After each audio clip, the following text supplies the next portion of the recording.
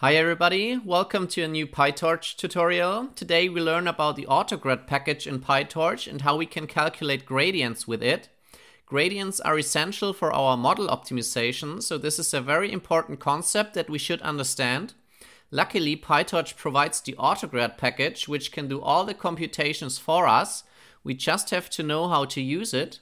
So let's start to see how we can calculate gradients in PyTorch. So first of all, we import torch, of course. And now let's create a tensor x equals torch.randn of size 3.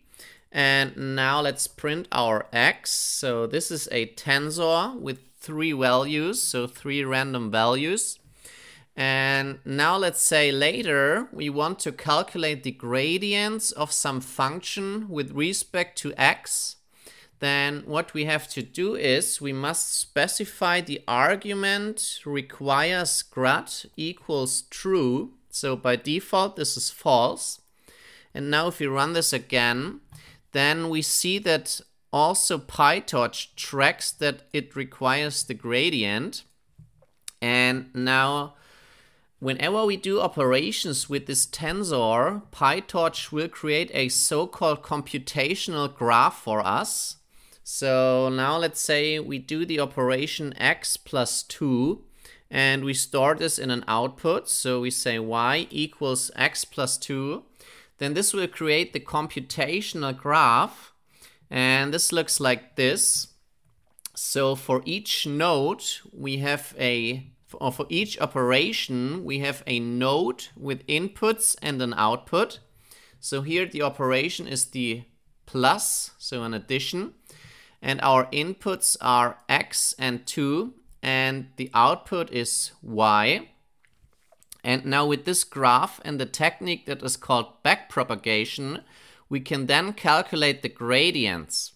I will explain the concept of backpropagation in detail in the next video, but for now it's fine to just know that how we can use it. So first we do a forward pass. So here we apply this operation, and in the forward pass we calculate the output y.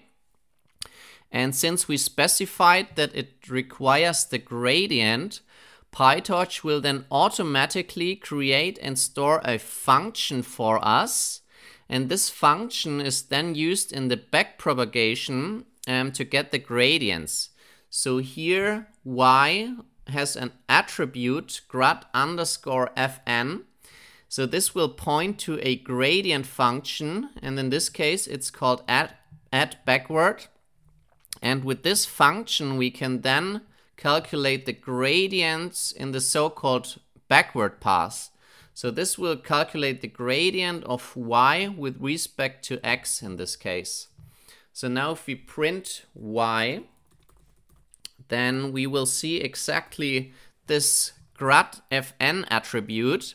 And here this is an add backward function. So because here our operation was a plus, and then then we do the backpropagation later. So that's why it's called add backward. And let's do some more operation with our tensors.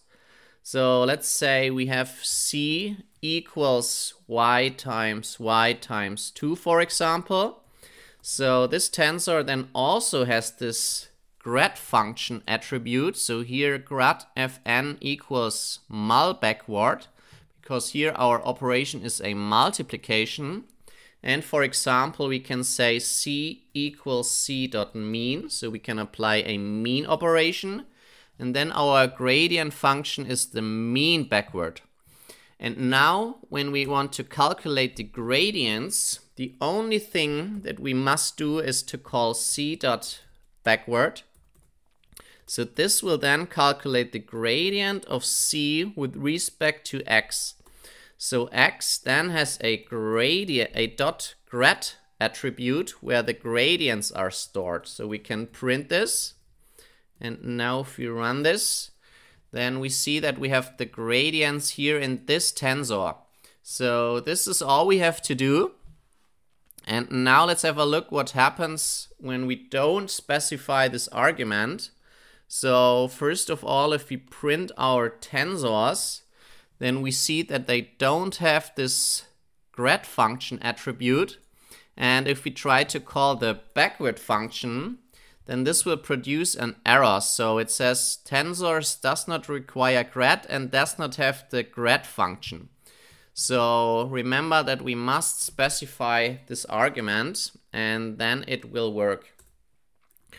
And one thing that we should also know is, so in the background, what this basically does, this will create a so-called vector Jacobian product to get the gradients. So this will look like this.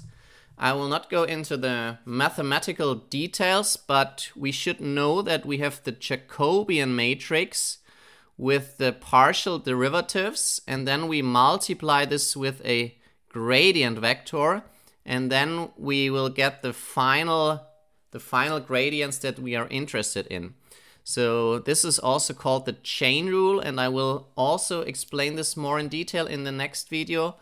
But yeah, we should know that actually we must multiply it with a vector. So in this case, since our c is a scalar value, we don't have to put the don't have to use an argument here for our backward function. So our c here has only one value, so this is fine.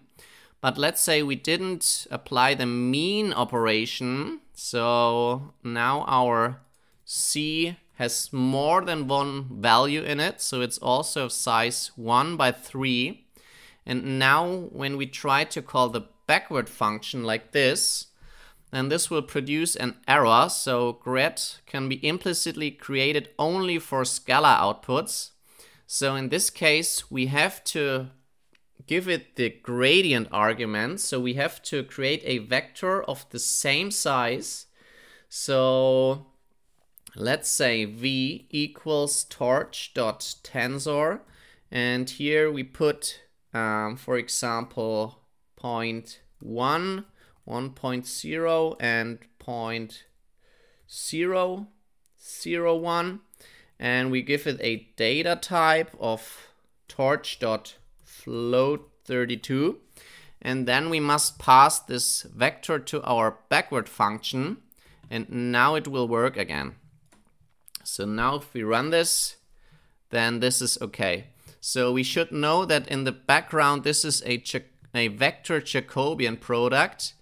And a lot of times the last operation is some operation that will create a scalar value. So it's okay to call it like this without an argument. But if this is not a scalar, then we must give it the vector. And yeah, then some other thing that we should know is how we can prevent PyTorch from tracking the history and calculating this grad fn attribute. So for example, sometimes during our training loop, when we want to update our weights, then this operation should not be part of the gradient computation. So in one of the next tutorials, I will give a concrete example of how we apply this Autograd package, and then it will become clearer maybe. But yeah, for now we should know how we can prevent this from tracking the gradients, and we have 3 options for this. So the first one is to call the requires grad underscore function and set this to false. The second option is to call x.detach. So this will create a new tensor that doesn't require the gradient. And the second option would be to wrap this in a with statement. So with torch.noGrad. And then we can do our operations. So yeah, let's try each of these. So first we can say x.requires grad underscore and set this to false.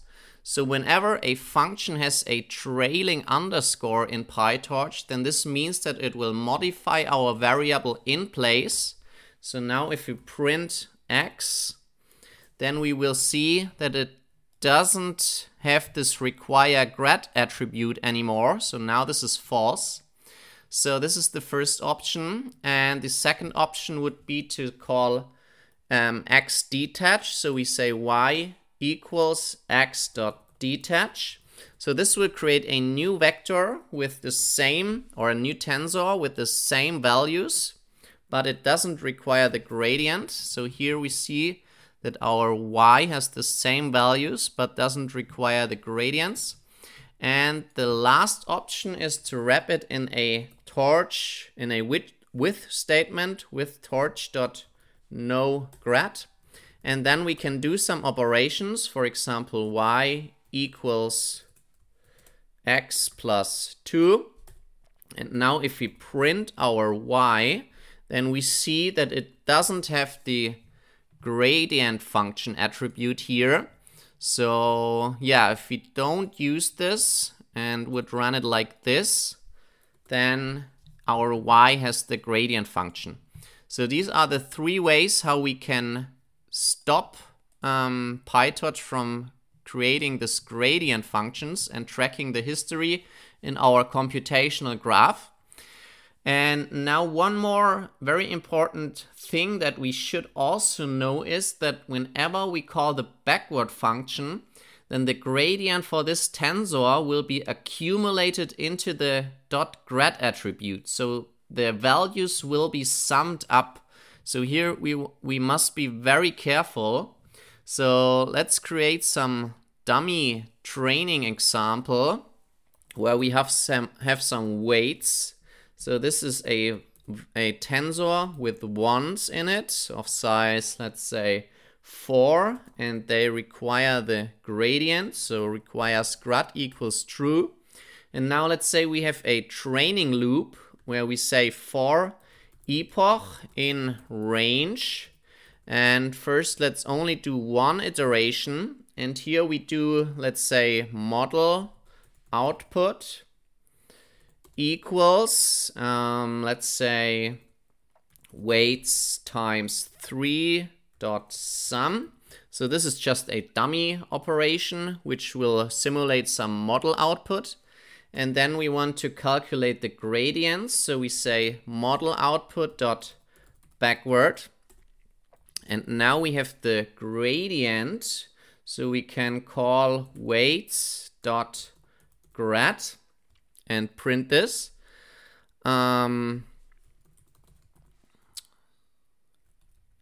So our gradients here are 3. So the tensor is filled with 3s. And now if we do another iteration, so if we say we have 2 iterations, then the second backward call will again accumulate the values and write them into the grad attribute. So now our grad has 6s in it. And now if we do a third iteration, then it has 9s in it. So all the values are summed up, and now our weights or our gradients are clearly incorrect. So before we do the next iteration and optimization step, we must empty the gradients. So we must call weights.grad.0 underscore. And now if we run this, then our gradients are correct again. So this is one very important thing that we must know during our training steps. And later we will work with the PyTorch built-in optimizers. So let's say we have a optimizer from the Torch optimization package. So torch.optim.sgd for stochastic gradient descent, which has our weights as parameters and some learning rate. And now with this optimizer, we can call or do a optimization step. And then before we do the next iteration, we must call the optimizer.0 grad function, which will do exactly the same. So yeah, we will talk about the optimizers in some later tutorials, but Yeah, for now, the things you should remember is that whenever we want to calculate the gradients, we must specify the require_grad parameter and set this to true. Then we can simply calculate the gradients with calling the backward function. And before we want to do the next operation or the next iteration in our optimization steps, we must empty our gradient. So we must call the 0 function again. And we also should know how we can prevent some operations from being tracked in the computational graph. And that's all I wanted to show you for now with the Autograd package, and I hope you liked it. Please subscribe to the channel and see you next time. Bye.